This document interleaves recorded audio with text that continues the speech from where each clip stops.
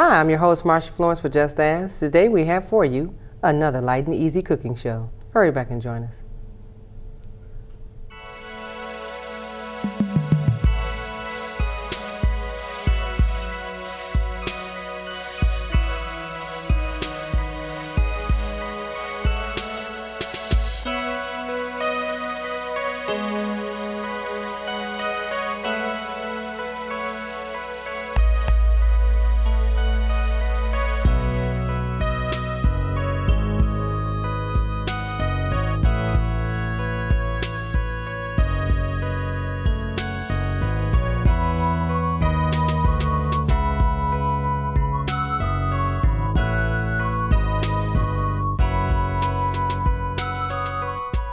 Hi, I'm your host, Marsha Florence for Just Ask. Today, as usual, ladies and gentlemen, I'd like to present another light and easy cooking show.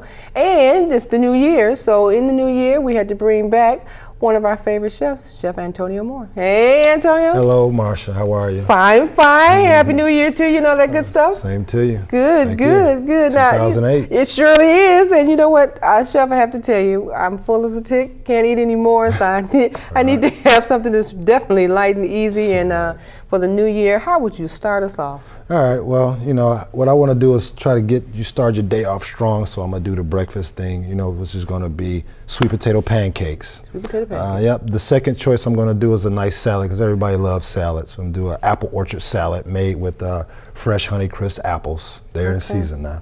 And last but not least, I'm going to do a fruit wonton, sort of like a dessert, something light and simple and easy. Okay. All right. So we should be changing over our food eating habits like we always do. Everybody's starting to exercise like crazy and starting to say, oh, no more turkey, no more ham. Right. Because we've all probably eaten a lot of meats and vegetables for this past holiday season. So I'm just going to put a little twist on some things and get you to start strong with a little breakfast item here. What I have here is some sugar-free pancake mix in a bowl. You know, I had to take a little shortcut for timing. All right. You just complete. All you have to do is just add a little water to it. So I'm just going to add a little moisture to it. You know I got to ask my famous question. Go ahead. See, I'm not having the gloves on. Am I helping out today? Not today. Oh, okay. I thought so. You can help me taste it. Oh, okay. That's my answer. That's better. a good answer to me. Now, ladies and gentlemen, when you saw us last, we had the pleasure of having a participant from our viewer, Miss April Boylan, who came to the studio and joined Chef Antonio Moore and myself in the month of November or December, whenever that show was.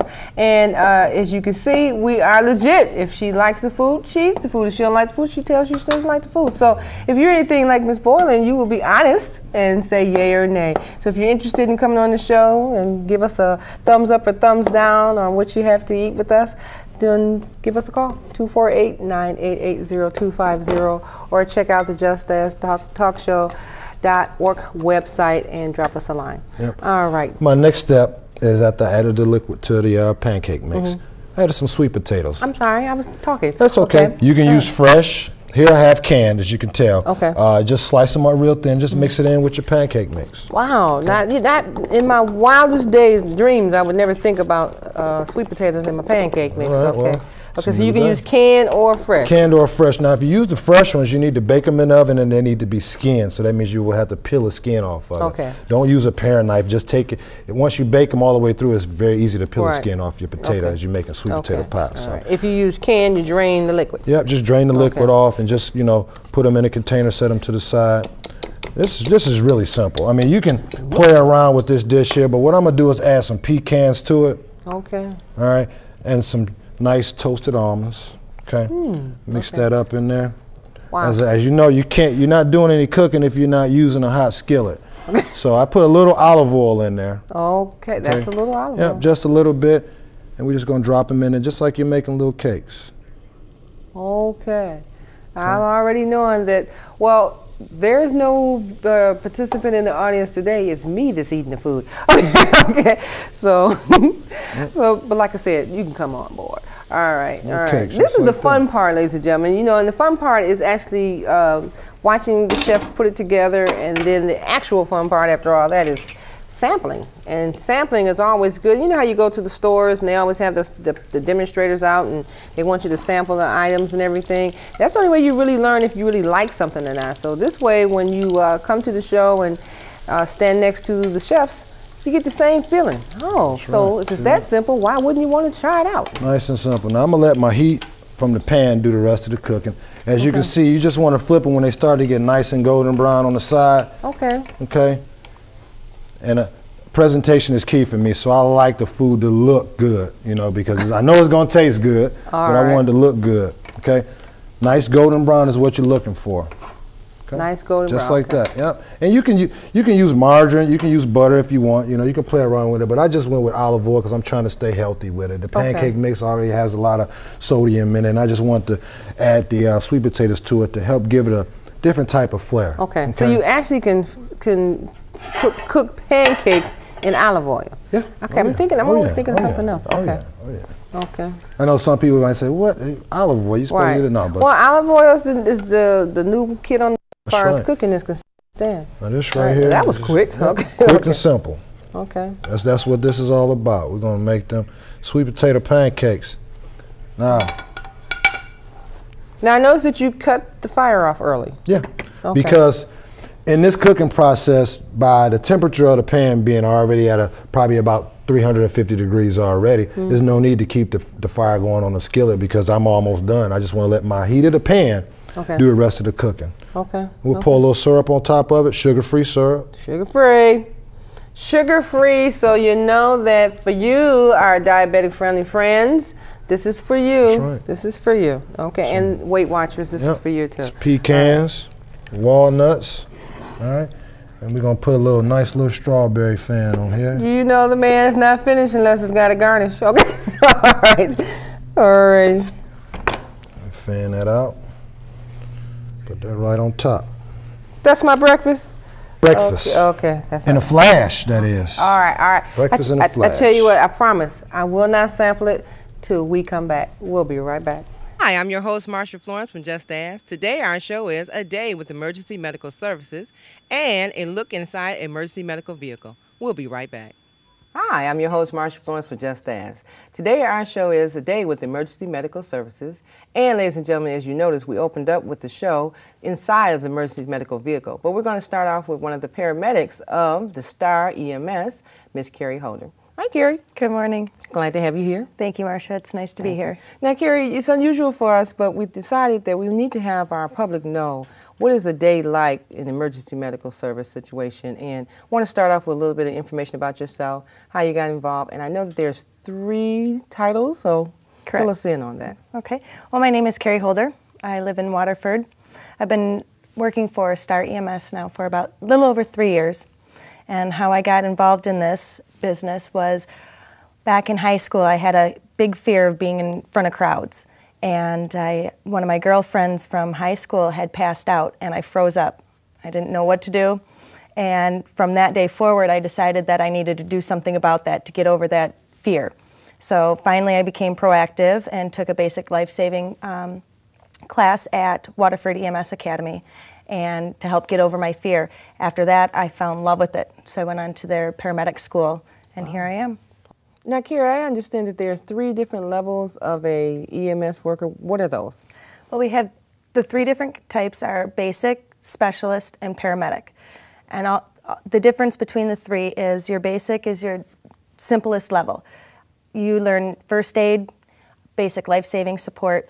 The next level is your specialist, or what they call intermediate, and that you're able to start IVs. And then the next level, the paramedic, which is what I am, we are trained in intubating and being able to read a cardiac monitor and deliver certain types of cardiac drugs and life-saving drugs. Okay. And welcome back to the last half of our show. Now, ladies and gentlemen, if you're just now joining me, we have Carrie Holder, paramedic from Star EMS in Pontiac. And as we opened up the show earlier, you saw me standing out in front of the vehicle here, the emergency medical vehicle. So we're in here now with Carrie, going over a few things of what to expect when you enter a EMS vehicle. So Carrie, I'm glad you got us in here. This is my first time actually being into a emergency medical vehicle. Tell me, what do you do when you first start up your day? First thing that I do in the beginning of my shift is my partner and I will come into our ambulance, our little mini hospital on wheels, and we check all of our cabinets. What we're checking for is to make sure that we're fully stocked, we have enough supplies. Then we also have to check some of our more advanced equipment. For instance, like our EKG monitor, we have to check and make sure that all that is fully functioning. Go into a couple cabinets here and we check for our jump bag. Our red bag here is what we actually take into a house when we're called on scene. And we have our drug box. Just making sure that everything in this ambulance is functional for when we get to a house and we get a call. Okay, now I'm checking out the stretcher here, and I notice it's locked down. So a lot of people always wonder, when you get into an ambulance, you know, will I be moved around, jumping around? So this is actually locked down onto the floor, bolted, or how is this stretched in? Well, it is a very secure environment that you are going to be in. Our stretcher actually, it hooks onto a latch right here, which is bolted to the ground. Okay. So it does not move. Now, granted, we are going to be going down the road and you are going to hit some bumps, but the stretcher itself is not going to move. And with that, we strap you in and have your typical seat belts here for added. What we need to know about scleroderma. So, Sharon, can we start with you? Okay. I'll tell you a little bit about scleroderma. What it is, it's a chronic autoimmune connective tissue disease. And the word scleroderma literally means hard skin. And what our bodies are doing, they're making an overproduction of collagen, which affects our blood vessels, anything that has tissue, and our organs, all of our major organs. Okay, okay. Now, in the event that a person has scleroderma, is there any particular signs or symptoms that they should be looking for? How does one know? There can be many signs in the beginning, depending on the type of scleroderma that you have. I think Annie can touch on that. Well, there's two types of scleroderma. It's the localized and the systemic. And like when you first notice the scleroderma, my symptoms were like the swelling of the hands, the fingertips, the coldness. There's a Raynaud's phenomenon, which is the poor circulation in our fingers. And I mean, anything from sticking your hand to the refrigerator, you pull them out, your fingers are black and blue. And pretty much 90% of the people who have scleroderma have Raynaud's phenomenon. And we have the joint pain, the poor circulation in the blood, like I said, the hands are swollen, your body is swollen, you're in chronic pain. It's just overall pain when you first start out. The disease it varies with every one of us. We are like Sharon's is different than mine, but we may have a combination of scleroderma, lupus, rheumatoid arthritis. It overlaps. They overlap each other. Okay. Now, hi, I'm your host, Marsha Florence with Just Ask. Today we're here in Lansing, Michigan at the Capitol. Here with a bus for our Partnership Prescription Assistance Program with Montel Williams. Ladies and gentlemen, we haven't met Montel yet, but we want you to stick around and get some information about the Partnership Prescription Assistance Program.